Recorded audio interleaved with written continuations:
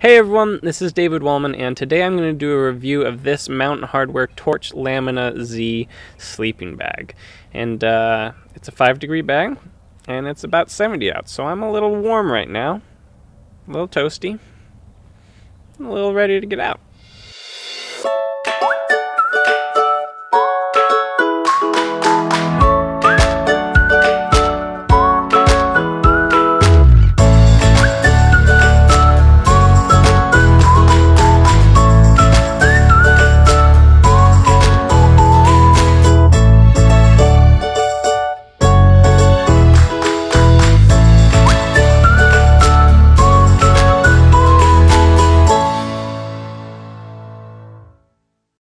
Alright, so in case you missed it, this is the Mountain Hardwear Torch Lamina Z, which is the men's version of their 5-degree Fahrenheit sleeping bag. Overall, I want to say I really like this bag. I would keep it, except for one factor, which I'll talk about later. But I've had it for almost a year now. It's been across the US with me. It's been in snowstorms. It's been in summer. It's been in a living room. Lots of living rooms. And I can fairly accurately attest that it's a great sleeping bag. I put it through the ringer for sure. I'm going to start with a few things that I do like about it. First of all, I do like the brand Mountain Hardwear, and I do like the color. It's important. I do also like, one thing I liked about it is the welded hem construction. Now, if you know anything about baffle construction in these kind of products, is anywhere that if you don't, well, depending on the kind of construction, typically if it's sewn, then you're going to have this spot where the two fabrics meet together for the sewn, and it's a spot where heat can easily escape because there's very few barriers. By doing the welded, you end up having loft all the way through the bag, which is really nice. Less heat escapes that way. I do like the zippers. The zippers have been very good. It's a large YKK zipper, and the air guard on the zipper does occasionally get stuck, but I'm not going to call it a complaint because it's pretty minor. It's got one strap that goes from the outside and then swings towards the inside, so you can access it from either side.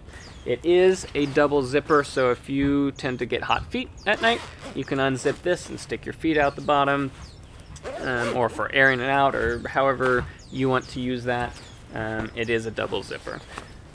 The Velcro around the neck, I haven't had any issues with. Some people typically complain about that on sleeping bags that use Velcro. I haven't had an issue with that. Granted, I don't use it a ton. Typically, I just zip it up, but I haven't had any issues with it. Some things I don't really like about this bag, and take this with a grain of salt, because they're not huge issues to me. Like I said, the only reason I'm not going to keep it is for one reason, and it's not one of these. So, I don't really like the fit of it. Now, that's something that I should have looked into more when I got this bag, and it's something that I just didn't know at the time or think to consider. But just because something is a mummy bag does not mean it's going to fit you exactly the same. Every manufacturer has a different fit and sizing chart, and this bag in particular is quite broad and has lots of space in it, which is great if you want to move around and twist a lot. But for me, I'm typically looking for something that is compressible, small, and holds in my warmth really well. So I need to look more carefully next time at a bag that fits me really well. This one just has a lot of space around the shoulders and even the head. When you cinch it up, I've still got a bunch of dead air space next to my head, and it's just unnecessary energy being wasted and heat being wasted. So that's my fault, not necessarily the bag's thing, just something to know. It seems to be a little bit wider than other bags. Two things I don't really like about this bag. The drawstring. The drawstring is difficult, in my opinion. It is a elastic shock cord, which isn't necessarily a bad thing, but the actual mechanism itself is a very stiff spring, which is hard to open, especially when you're tired. But also, I think more importantly, I don't like the angle of it. Some bags put it on the inside so that you can easily access it, but if you're all zipped up and you're nice and cozy and snuggly for the night, it's really difficult to kind of reach out through the neck and tighten things. It's just difficult, and it's stiff. I don't know. I'm not a big fan of the draw cord. I wish it was on the inside, and I wish it was a little easier to adjust. That's just me. Also, they have this zipper on the outside, a very small little pouch, good for like a cell phone.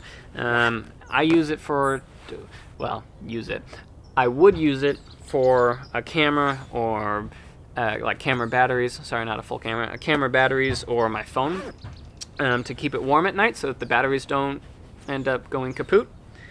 Well, that would be great, except that they put it on the outside of the bag, on the outside of the insulation, which means your body heat doesn't keep it warm, and there's nothing from the outside keeping it warm. So basically, anything you put in this bag is going to be freezing by morning, and so that doesn't do me any good. For me personally, I would prefer it was on the inside, then it might have some use.